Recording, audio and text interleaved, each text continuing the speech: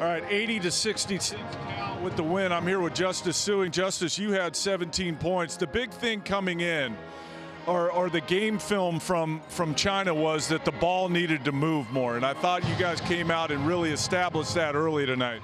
Yeah, in China, we weren't playing our team ball, and it was a big emphasis tonight for us to share it and get it moving. And coming into the game, I really wanted to get my teammates involved, and after we got that, you saw us all click, and hopefully we could carry it on throughout the rest of the season. You're only in your second year, but you're one of the veterans on this team. You have so many new guys on the team. What's it been like incorporating all these new players?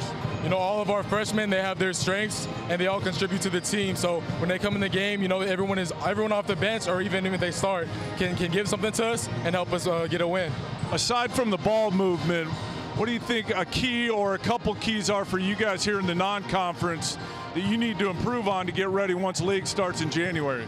I'd say rebounding and our transition defense and offense. If our transition defense is good, we can go out on offense and we can score a lot, high percentage shots. And rebounding, if you rebound, we can go out too. All right, Justice, good job tonight. Thank you.